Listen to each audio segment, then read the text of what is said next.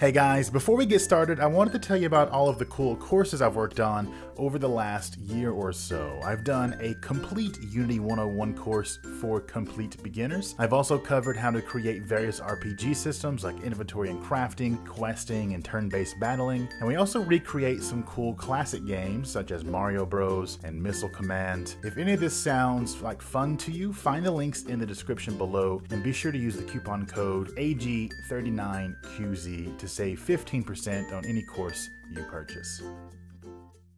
Alright, so first of all, let's talk about the problem that we are going to try to solve, and then we'll get into the solution, or at least a solution, for that problem. So what I'm going to do is roll around my little game here, and I'm going to collect these items that I have lying about. And it's going to add these items to an inventory list that I'm displaying in the UI here, and it's going to destroy the world item of that object after it adds it to my inventory. And what I want to be able to do is save my inventory list, and then whenever I load the game again later, I will have the same items. Very straightforward, it would seem, but also a huge requirement for any kind of game, right? Saving progress. But there's a bunch of different types of stuff that we have to save to actually save the progress for our player.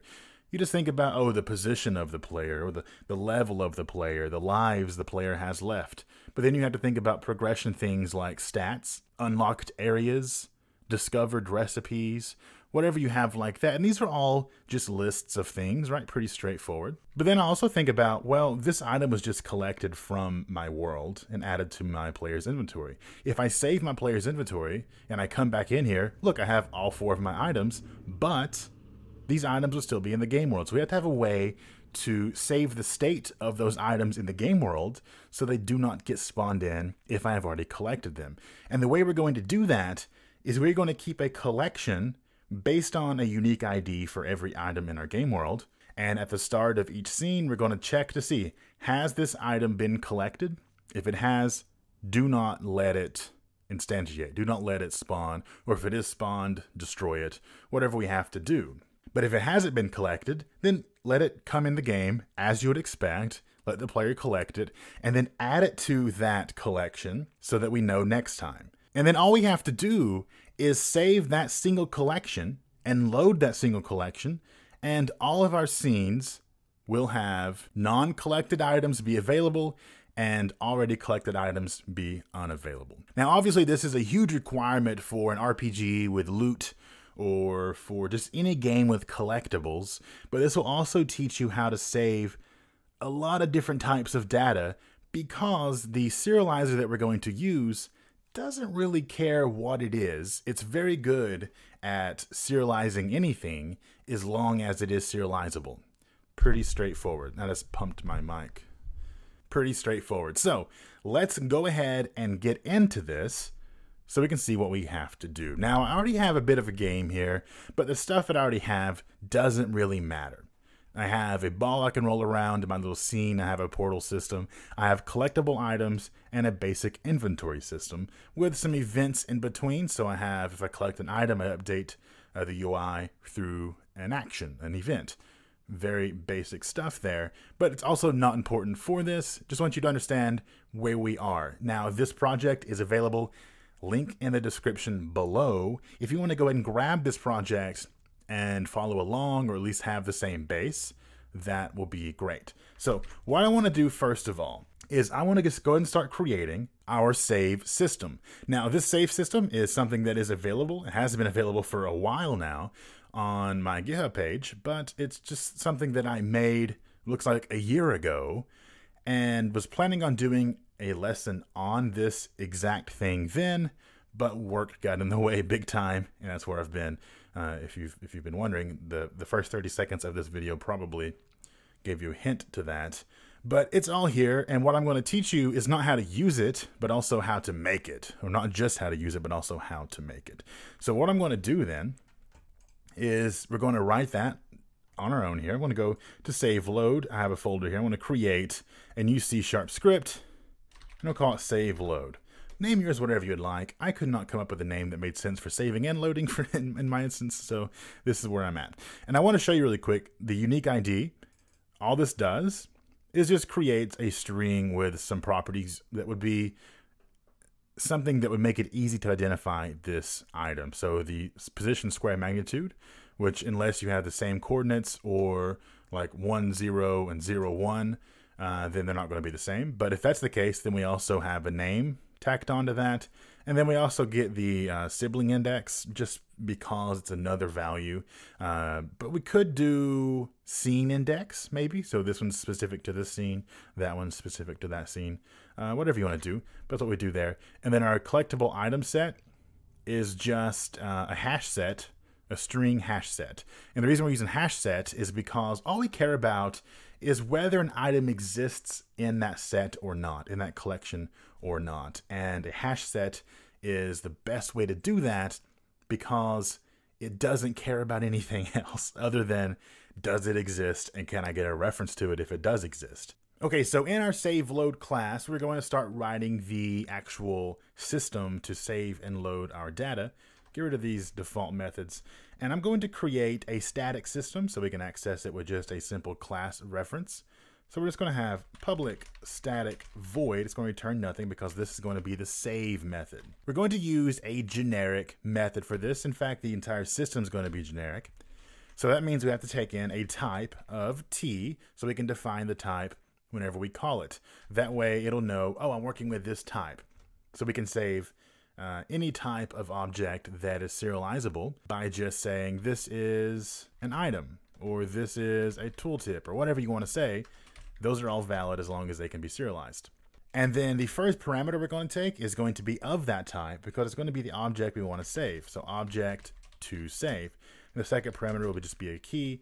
You could reverse these if you want, but I like to have my key after the actual object I'm saving for absolutely no reason. So now let's construct our path. It's simply going to be the application persistent data path, which is going to be a folder or directory on any of the platforms that we can build for that will allow us to store files persistently between game load. We're going to take that persistent data path and we're going to add to it just the folder that we're going to create.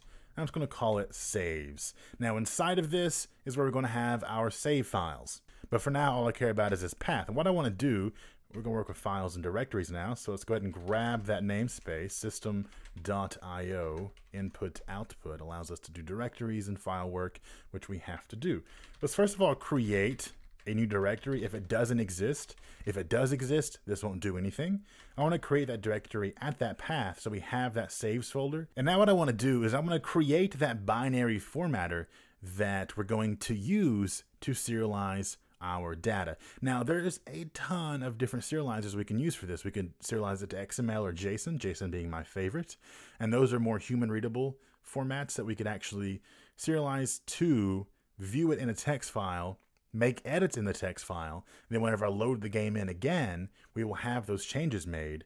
So we can actually edit the game values without editing the actual game itself, which is pretty cool and really the strength of something like JSON. But in our case, we're going to be using binary, which is not human readable. It's a bit more difficult to tinker with, which is also a good thing if you don't want people to tinker with your values and your data. In my case, I like that, so I like to use JSON, but I understand making it a little more difficult may be best. So what we're going to do is create a binary formatter. And the way we have to do that, in fact, is we have to go through the serialization namespace. So we're going to say using system.runtime.serialization and also using system.runtime.serialization.formatter. And the one we're looking for is binary. A lot going on there, but this makes it a bit easier for us to handle all of this. So I'm going to create a binary formatter, and I'm just going to call it formatter. And we're going to construct a new binary formatter. Nothing fancy going on there. And now our formatter is going to take whatever object we're trying to save, and it's going to serialize or deserialize it into binary or into whatever object we're trying to get back. But we also have to have a file stream that we can take that formatted data and use it to write it to a file or read it from a file or whatever we have to do. So we're going to create a file stream to do that. Now, there's a couple ways we can do this. The easiest being using a using statement, which is simply just using. resource. Now, the reason you want to use this is because once you are done using the file stream, or really any stream or any resource in general, you have to dispose of it. You have to say, I am done with this. I no longer need this to be open. I want you to close it, and I want you to dispose of it and release it from memory. What I want to do is inside my using statement, I'll say use file stream, and I'll just call it file stream, and let's create a new file stream. Now, this is a resource declaration that we've made inside the using statement, but that's completely fine. That's how we're supposed to do it, because now this knows, okay, well, everything inside of my block, within my scope, once I am done with that, I will take this resource that they declared for me, and I will dispose of it. But until then, I will use it for the things that are defined within my scope. So what I'll then do is take formatter and serialize data to that file stream. But clearly we have to fill out some stuff for file stream first.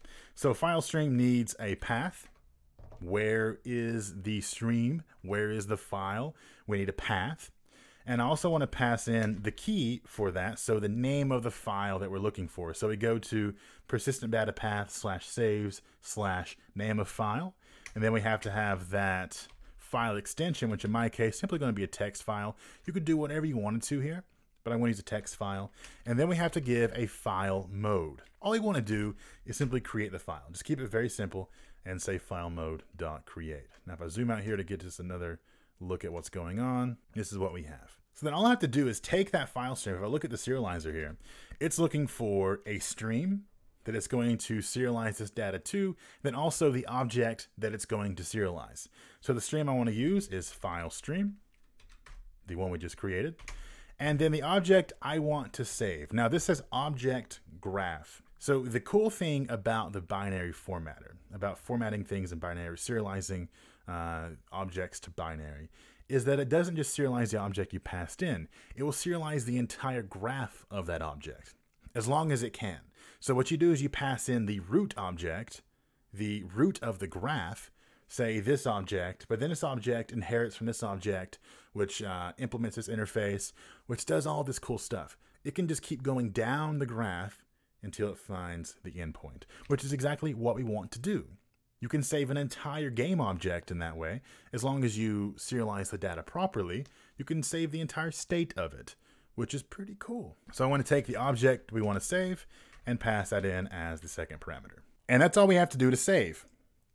Now we have to load. So what I'm going to do to make this a little more easy for us, a little easier, is just take that, copy and paste it. Now I want to change this to load. The return type is going to be the type of object that we are trying to save, or trying to load, in fact. And we do not need the object itself. We just need the key. We just need to know what file we're looking for. We want the same path. The directory, we do not care about creating it. We want the same formatter to be created, or at least an instance of the formatter to be created. We're going to use the file stream the same way, so all this makes sense.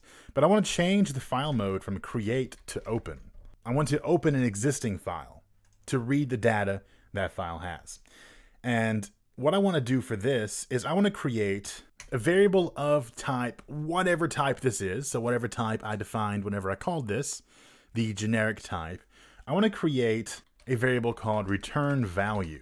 And what I'm going to do is set this to be the default value of that type. And in fact, I can explicitly say of whatever generic type that we're looking at here. And the reason that is because if we do not find a file that has data in it for this load, then just give them the default for that type. So if it was an int, give them 0. If it was a string, give them a null. If it's a float, give them a 0. And there's just all kinds of different default types like that we could talk about. But we want to make sure that if we do not find that, then give them the default value. But if we do find the value, then we want to give them that value. So what I'll do is I'll say return value inside of our using statement here is equal to formatter. Then I simply want to deserialize. Now I'm taking already serialized data and I'm deserializing it back into whatever object it was before. And all we have to do for this is take in the file stream, because that has the path and the name and the mode that we're opening with and all that fun stuff. But what this is going to do now is say we cannot convert object to type T. So this returns just an object, which is good. That means it can return pretty much anything, but it's not nearly as type safe and you can run into more errors, more issues if you rely on object in place of a generic. So what I want to do here is just cast this to whatever type that we're loading. Just like that. So it'll just say, oh, the return value is of type T as well. Now, whatever we deserialize, we will construct it into that type, and we will set it to be equal to, or set return value to be equal to that result. So now return value, if I'm loading a list of items, will be a list of items. And this will be a null list. Then all I have to do is, once I'm done, return the return value. If it found that file with save data, it'll be whatever we're looking for. If it did not, it'll be the default of that value type. Now, there's one more thing, or at least two more things I can think of that we're going to need for this. The first thing, we want to be able to check if a save already exists for an object or for a key, so that we can see, do I have an inventory to load? Does it exist? Should I try to load it? That way we don't run into errors of trying to load a file that doesn't exist. So I'll create a public static. It's going to return a boolean, so bool. I'm going to call it save exists, and this method it's going to take in is going to be a key. And all we're going to do is we're going to, again, take that path. We'll take the path, construct it once again here, but this time I'll just throw on the rest of this. We could probably just create a formatted string for this, but this will be okay for now.